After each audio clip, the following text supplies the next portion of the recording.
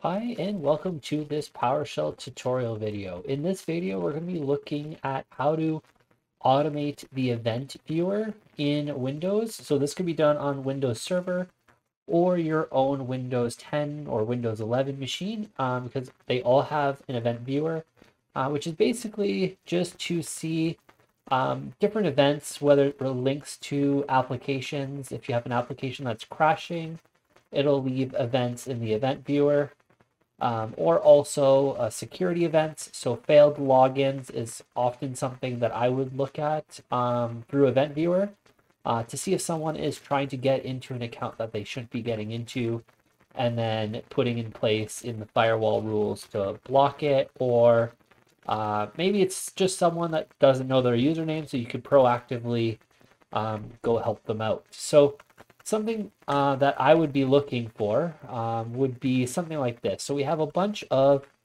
failed logins here. So we have a failed login, we have another one, we have another one, then we have a few more here. Now, all of these logins are actually happening on an account of, they're trying the account admin. So I did a whole bunch of attempts on a username that does not exist, which is admin on my domain. And I just put in like random passwords, which I knew wouldn't work, but just to give us like a good base of what we're going to be working with. So in this video, we're going to be using the Get-EventLog commandlet. I'll be covering the Get-Win-Event in a different video, just because they are two different commandlets. The Get-EventLog is definitely a more basic, easier to use. It takes a little bit longer to query, I find, especially depending on how you structure your query for Get-Win-Event. You could make the Get-Win-Event commandlet go very, very fast. So we'll be seeing both of those throughout the next couple videos. So let's go ahead and let's get started with the Get-EventLog. So firstly, the commandlet is just Get-EventLog. And we have a bunch of options, which is log name, computer name, newest, after, before, username, instance ID, index, entry type, source, message. So we definitely have a whole bunch here. So what I like to do is we're going to be getting the failed logins. So the log name that we're going to be looking for is going to be the security log. So if I just do security here and we just run this first command. So here we are, we're just getting all the events related to security, but as you can see, this is getting everything, including the successful logins. So we want to filter that a little bit more. So if I come back to the event viewer, I can see that the source is coming from, you can't see the whole word here. This window is not quite big enough. But if we go into details here and we open up system, we can actually see that the source is Microsoft Windows Security Auditing. So what I would do is I would copy this, and then for the source, you could just paste that in here. So that will add that it only gets the security auditing, which pretty much is only going to be the type of events that you're getting in security, unless you have different roles installed on your server, in which case you definitely might have some different sources, especially if you have like a network policy server or anything like that. But let's do the source for now. And then what we want to do is we simply want to get the errors. So we know that all the audit failures are actually 4625 for the event IDs, or they're audit failures. So there's two ways to do this. The first way is by using one of the properties here, which is actually entry type. Now, entry type, we actually have failure audit right here. So if we actually run this, we're going to get all of our failed logins. Now, I can actually do a different way, which is going to be, I just have to wait till this finishes. So this is kind of what I mean, like the event log definitely works. It gets your events pretty quickly, but there is definitely a slight timing. It does take quite a bit of time. So another way that we could do is we can look by instance ID. Now the instance ID is going to be your event ID. So in our case, it's going to be 4625 is what we're looking for. So if we do that, we're going to again get all of our failures. So there's two ways with the Get-EventLog. Depending on what you're looking for, I would probably just use the entry type. It's a lot easier. Your preloaded data there. Now, what I would like to do typically is I would really only like to see the events in the last hour. So as we can see here, we have a bunch that happened at 10 o'clock, and then we have one that happened at 8:58, which was another one of my tests there. So let's just do after, and then what I like to do here is I like to do a just like a variable wrapper. So a $, open parentheses, close parentheses, and do a get date. And then what I like to do is do a dot notation afterwards and do add hours, and then we add -1 hours. So in fact, it subtracts an hour. So if we do this, we only get the events that happened in the last hour. We don't get that one from 8:58. We only get the ones from 10, because it is currently 10:06 where I am right now filming this video. So this is definitely how you would filter that. Now we have all of our events. Now what we could do is we could store this in a variable. So let's store it in a variable called events. Let's store that in here. So this is something that I would probably run like every hour and just kind of see what type of data you're getting, especially if it's something that you're wanting to investigate because you're finding an account locks out every so often. You want to figure out, where is this coming from? Can I potentially fix this by blocking an IP that is constantly trying to access that account and causing account lockouts? So we can do a for each event in events here. And then what I like to do is I like to just run this blank, just so I could preload the dot notations and make my life a little bit easier. So now if we do event, we can see everything that it gets. But what I like to do is I like to do a select star here. So just pipe it to select star, or if you want to use the long version, select -object star. So if we run this here, we get the full event here. So we can see that we get an event ID, we get a machine name, which is your server, like the server that I'm getting the event viewer from.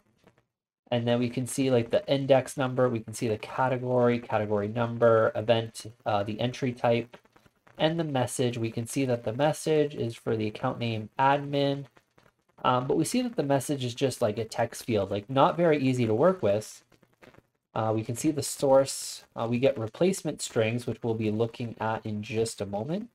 Then the instance ID, and then the time generated, and then the time written, the username, site, and container. So what I like to look at is the replacement strings. So let's go ahead and let's do event.replacement strings, and let's just look at that.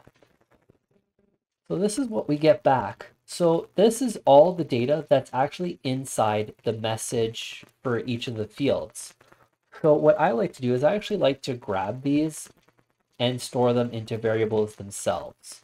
So an easier way to actually see what values you need to take in. So let's just look at event.message. So here we have the message.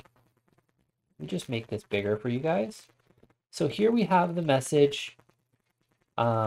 We can see that the security ID is just a SID that does not exist. And then we have a security ID again, doesn't exist. The account name is admin. The account domain was on the Jacked domain. We can see that the workstation name that made the attempt was laptop 425UEEAC. And then the source network address was 172.30.123.10. And it was attempted over NTLM. So we have quite a bit of data from this message, but none of it's really useful for us because it's just in a text field. But if we look at the replacement strings, we can actually see all those values. So I know that this is the username, This is the domain. This is the workstation name that called it, and this is the IP from that workstation. So these are going to be the values that I want to grab from that type of event. So what I would do in order to find this easier, because otherwise you're going to have to guess which value in the array that it is, and 5 is the username. I know that from previous experience, but this is not something that would be very easily guessed just by looking at this. You'd have to count, and sometimes you just lose track of that count in your head. So what I like to do is I like to do a for each, and then we're going to open up a parentheses, and then we're going to do a $x in 0 ... $event replacement strings count. Then we're going to close the parentheses, open and close curly brackets, and then in here we're going to do a write output, and then open and close quotations, and we're going to do a $x. Then I like to do is a dash, and then we're going to do a $open and close parentheses to hold a variable, because we're going to be doing a dot notation inside of a string. Then we're going to do event dot replacement strings, and then open and close square bracket, and we are going to reference our X number here. So let me just bring this down so you guys can actually see the whole thing. So let's just see what this gives us. Now, as we can see, we get an index number, or the array index number, for each value here. So this makes it very, very easy. So then all I can do here is then start doing this. So user tried is going to be event dot replacement strings 5. Domain tried is going to be event dot replacement strings, and that's going to be 6. Now we want to grab the computer name. So client name from going to be event dot replacement strings, and that's going to be 13.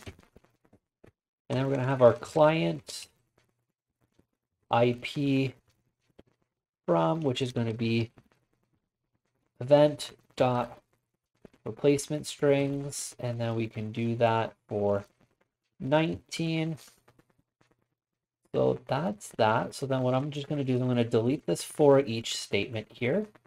So all we're doing is we are grabbing the values exactly that we need. And then what I can do is I could then go ahead and we can create a object here. So let's just create an object called log, and we're going to just create it as an empty array. And let's actually just cast this to system dot I believe it's dot collections dot array list. So now we have a log, which is an array list, so we can easily add to it. And then we're going to have our log entry here, which is going to be a new object. And then we're going to do a type name of PS object. And then what we're going to do is we're going to go ahead and do a add member. And then we're going to do input object is going to be our log entry. And then our member type is going to be a note property. And then we're going to do a name, which is going to be the user tried. And then the value, you guessed it, we're going to put user tried here. So we're going to do this for each value that we are taking in. So we're going to do domain tried, and then client name from. And we're going to do client IP from, domain tried, client name from, and then client IP from. So here we are. And then all I like to do is do log.add log entry. And then what I like to do just to remove the output is just do a square bracket void square bracket. So now what we can do here is if we run this whole script,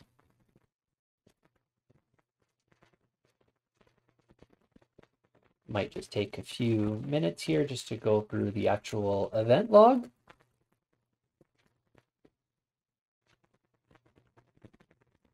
Now here we are. So here's all the wrong logins. So we know that the user tried was admin, domain tried, client from, it's all the same. Client IP from is all the same. So we could probably know that this was a password spray. Now, what I would usually do, since we have this going for the events in the last hour, what I would probably do this is I would make a scheduled task that would run this every hour on the hour and store this into a database or send this by email and give me the results just so I could properly investigate and see what's going on.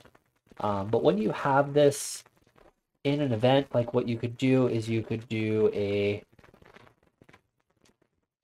group object by client name from, and then there we are. So we have the count here and we have the name. So we have a whole bunch. We can group this by the different clients so we can see how many attempts each client has made, or if we wanted to just do the client IP from, how many attempts did the client make, or if we wanted to do as well. So if I actually do this for more than 1 hour, let's just do 4 hours here for the failures, and then I do user tried for the group object, and we just run this entire thing. We're going to see that we can actually see the two users completely separated.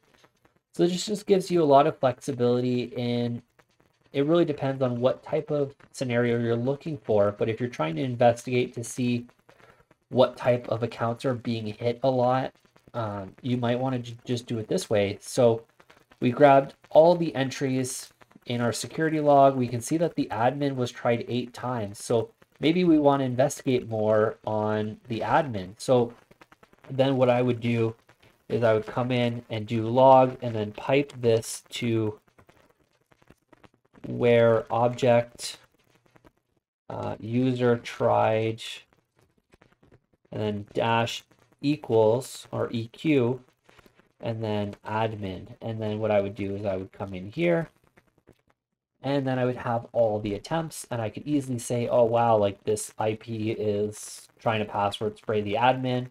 Let's do something about it. Let's block this IP. So that's very, very easy. Or in the case of maybe, let's say it wasn't admin and it was a regular user account and that user is constantly being locked out. All right, we see that all the logins are coming from this laptop at this IP address. Did you maybe recently change your password and you just forgot to update your password on this device? Let's say they have an iPhone and you see that it's coming from their iPhone, that they just haven't updated their password on their Exchange maybe, and they're constantly logging in and constantly hitting that server, locking them out. So those are all different scenarios that I've encountered anyways in the past. So hopefully that helps you guys with getting some event logs and events out of the event viewer with the Get-EventLog commandlet. In the next video, we'll be looking at the Get-WinEvent commandlet, which has some slightly different options and is definitely a lot faster than the Get-EventLog if you know how to use it properly with the different options that you get. Otherwise, it could be very much a similar performance, but I'll be showing you guys how to use the XPath and the filter by XML. And maybe I might even get into the hash table filtering, although that one is a little bit more complicated. I prefer the XPath and the XML since those are a little bit easier to kind of figure out what type of query you need to put in.